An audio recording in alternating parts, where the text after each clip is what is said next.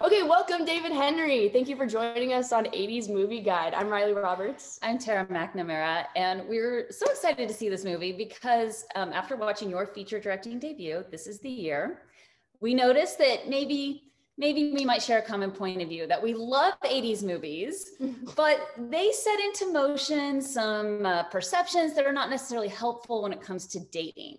So we wanted to find out from you, why did you decide to reimagine an 80s movie with today's sensibilities? It's a great question. Yes, first of all, I'm a huge 80s fan. I grew up loving John Hughes, Breakfast Club, 16 Candles, Pretty in Pink. I mean, the list is some kind of wonderful, although he didn't direct that one, but he was involved. Wrote it. Wrote it.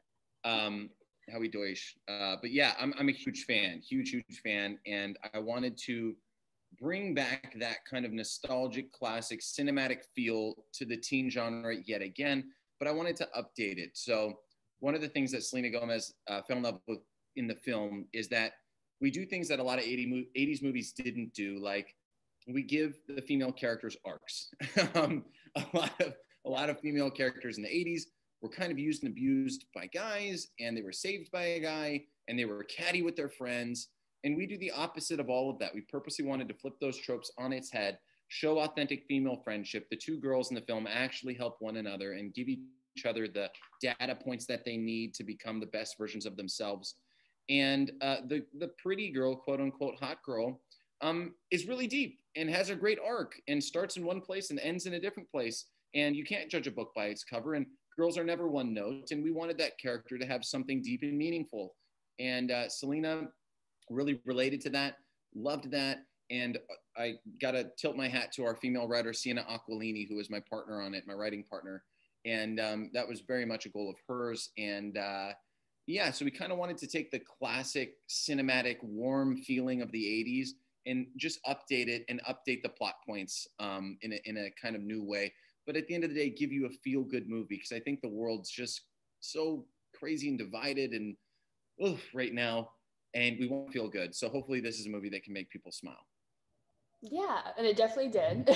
And the film is also full of Easter eggs. So which 80s movies are your favorite in particular, and how did you decide which ones you were going to reference in the film? Well, you know, Rob Lowe was a huge 80s star, right? So my character in the film was very much modeled after just him.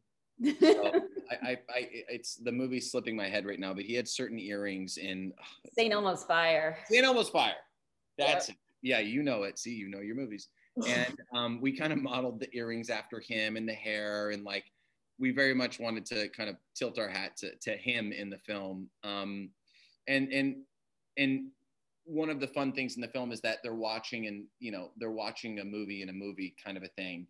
And so we got to do all the fun 80s ballads and, you know, scores and fun electric guitar riffs. And so from score to what we're actually putting on screen, we just got to have a lot of fun. It was definitely a sandbox to explore all of our 80s references. I love the footloose feet. That was the footloose feet that come in there. Absolutely. Yeah, that was a big one. And the big hair and all of it was just an absolute blast.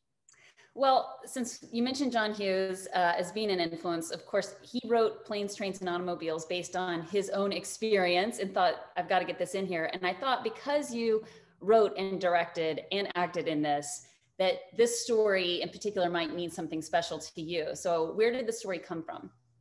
Yeah, it's a great point. It does come from somewhere special. We would always do road trips to Coachella. And me and my friends would go there all the time, and just countless stories and things always went wrong on the road.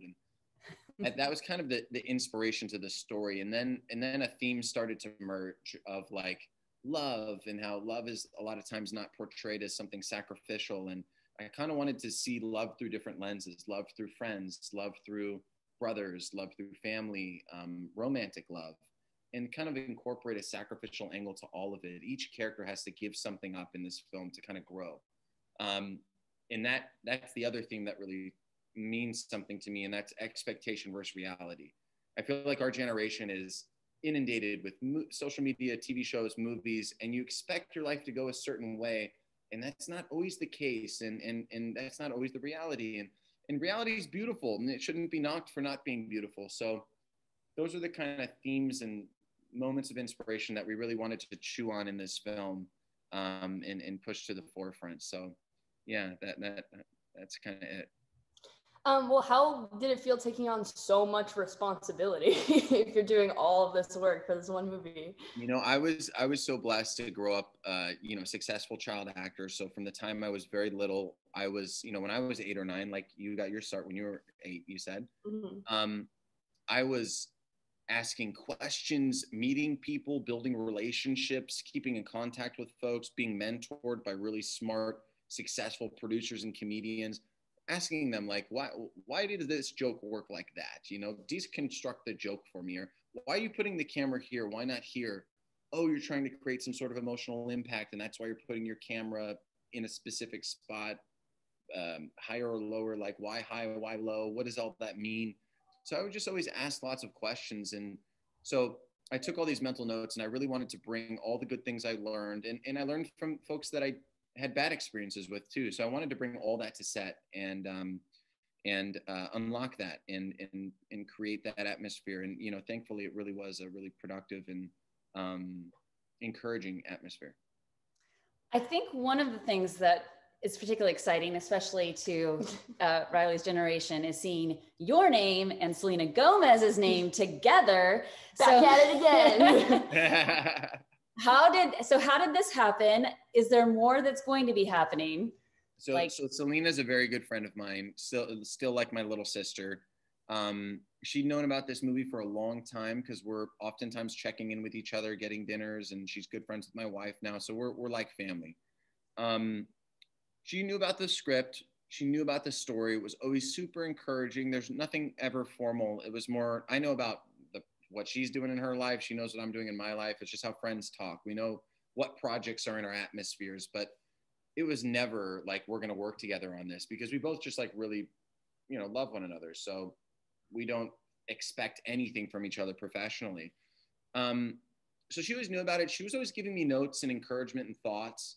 And then when I finished the film, showed it to her, she was like bawling by the end of it and was like, there's a lot of teen movies out there that aren't positive and empowering for especially women and for the younger generation. It's just not out there.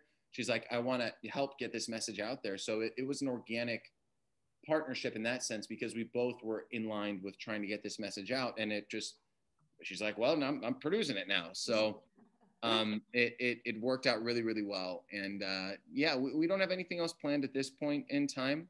No Wizard no reunion or anything like that? I think both her and I are super open to it, but a lot of other things have to fall in place for that to happen. But I think we're both, open to the idea. But it's just there's so much going on in life, and Right. And she's busy right now. I saw she's doing a show right now too. So that's probably not on her radar.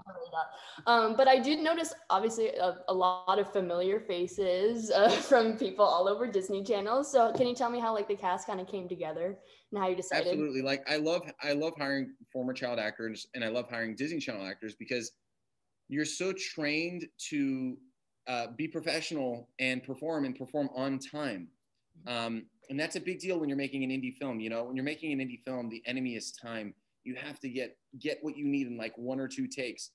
So I was very open to hiring Disney people or Nickelodeon people or just TV actors in general, because you're so trained to giving a good performance and giving it on time.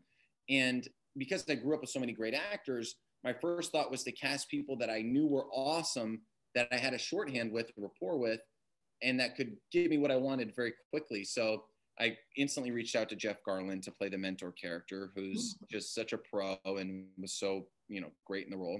Mm-hmm. Reached out to Greg Sulkin, who's a good friend of mine, to play Kale, because he's just perfect for it. And I think his British accent was made for this role. 100%. And it's a different role for him, because he actually plays a lot of American characters, and he doesn't do a ton of comedy. So this was a sandbox for him, and that's what it was designed for from day one, to be like, Greg, you can just, spread your wings and have fun, man. Let out your inner Russell Brand. Like, just be fun, funny, cheeky, British, just how you are in, you know, real life. He's a funny guy. And so he nailed it. And then, you know, Jake Short and Vanessa Morano, I didn't know them very well, but we had tons of mutual friends. And so they came in and auditioned for the role and nailed it. And then, of course, my brother playing the lead. Yeah. He just came off of Fear the Walking Dead. Very different show, but he was, yeah, no zombies dying in this.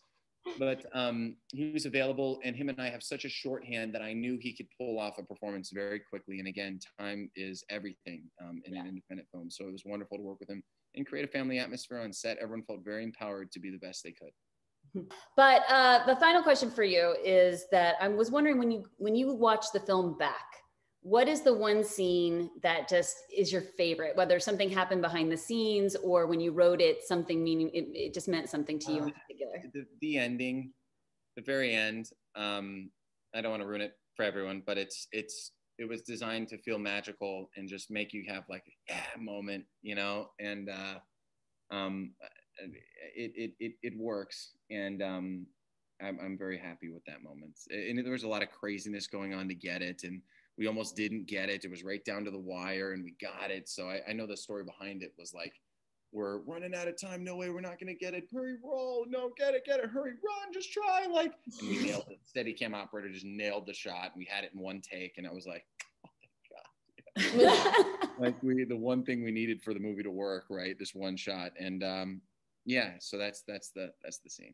Well, thank you. We love the movie, and good luck with the release. And we really appreciate your time today. Y'all are the absolute best. So thank you so much. And by the way, you two are the example of what I hope happens this weekend and continuing forward. Are you guys related by chance? Yeah. It's my mom. Okay. I didn't want to presume if you're a sister, but yeah, I was going to say a mom and a daughter, dad and a son, mix match them all. Like, that's the hope here, is that a teen or a preteen can grab their parent, and it's a movie you can watch together where you don't feel like as a parent you got to be like, you know, oh wow, this is awkward to watch together. Like, hopefully it's something you can both be like having fun together.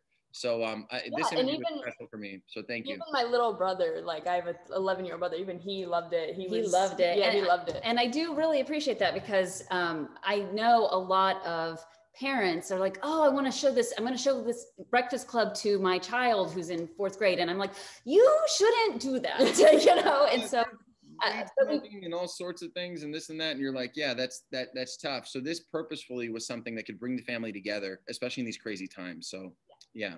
All right. That's awesome. Y'all are the best. Thank you so much. Special interview for me. Thank you. Thank you.